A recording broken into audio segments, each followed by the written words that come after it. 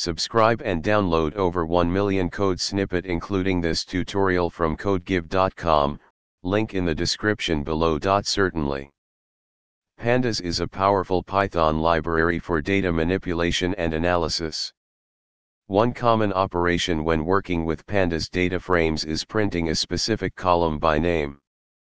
In this tutorial, we'll walk through the steps to achieve this with code examples.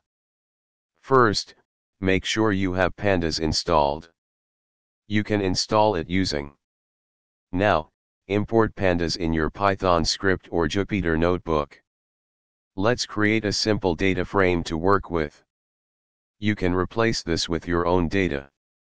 To print a specific column by name, you can use the column name within square brackets or using the dot notation. Here's how you can do it.